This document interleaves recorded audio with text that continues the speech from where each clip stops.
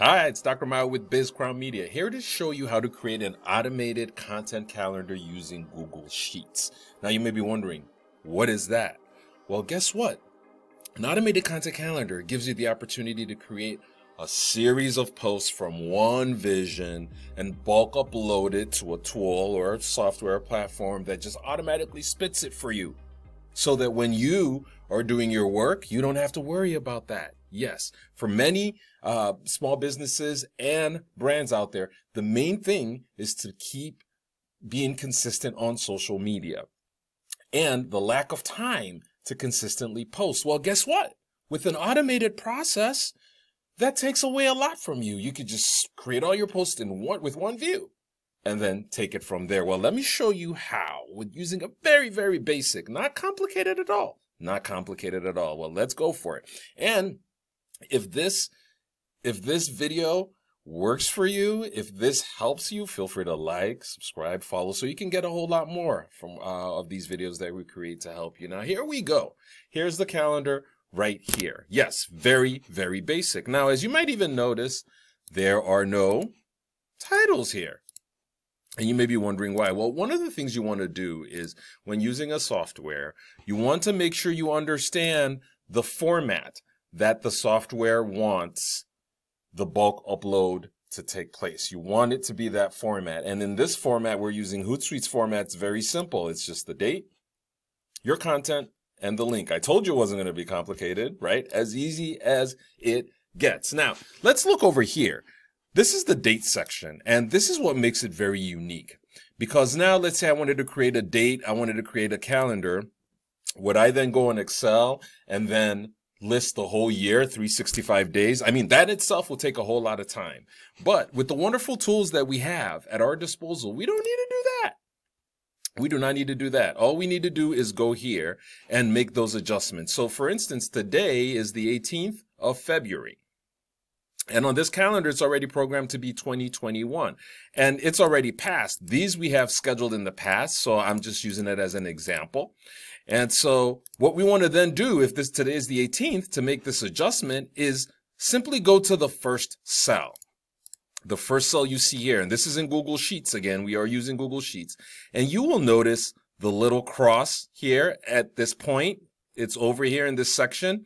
Over here, this little point here, once it shows a cross, I drag it down to the last cell here, and the dates change, but I haven't made the adjustments yet. So we will do this. Today is the 18th, so let's do the 19th. So now we have 219, but of course 213 is behind, and we don't want that because then the software won't understand it. So we click that, and here comes the magic. Wait for it, wait for it, wait for it. Scroll down. Bingo.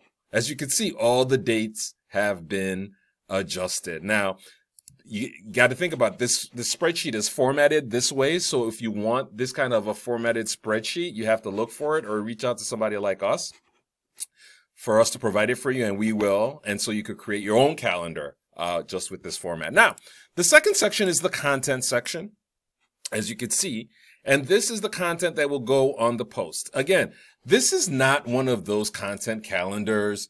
I just want to make it clear, like, it's not really one of those content calendars like this that has the date, the time, the location, the platform, the strategy. Is it MailChimp? Is it no. This is simply very basic to go on your social media platforms or the ones that through your vendor that you're using, you can post. And so again, here we are with the content. Now, the third section right here is the link. Of course, you really want a link, most probably with your website. You can see ours goes to YouTube and our websites and some other things out there. But you definitely want a link. And these are one of the benefits of making sure your page has a picture.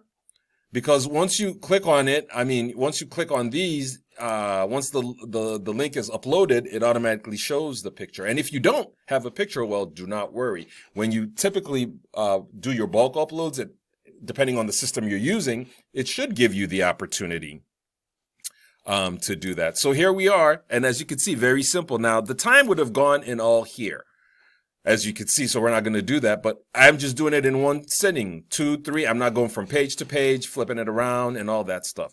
And so when you're done, You download it in the version that they want you to download it. In this version, they want it to be a CSV. So we are downloading it as a CSV. Nothing special right there. And now we're done with this section. And we can always come back to this calendar and make adjustments for all the next months or for the whole year in general. Now let's go to Hootsuite. If you're familiar with Hootsuite, this is what you see. We select our uploaded file. We double click it there. And there we have it. And we select our social channels that we wanted to go to in this instance. And then we review posts.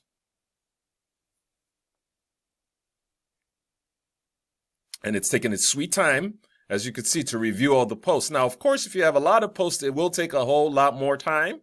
If you don't have like 300 or just a few posts, it might not take as much time. But once you see the hourglass or whatever your system is doing, it is uploading that in the back and it's checking it so that it makes sure that it fits the format. Now, if you do not wait for this, in many instances, what will happen is it won't be there. So this is where you sort of have to exercise a little bit of patience.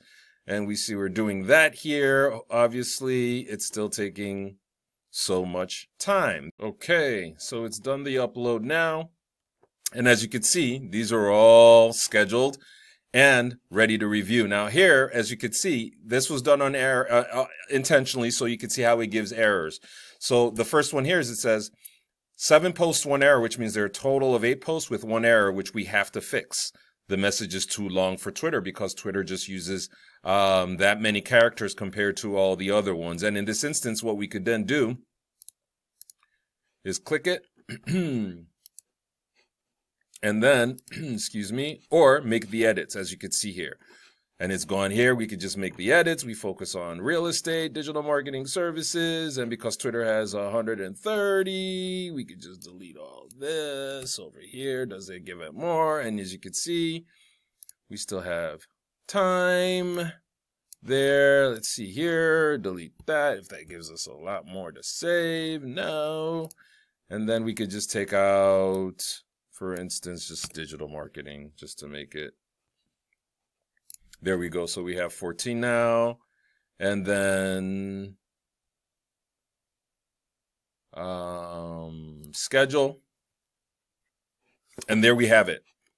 And once you click here, all posts are scheduled, as you can see.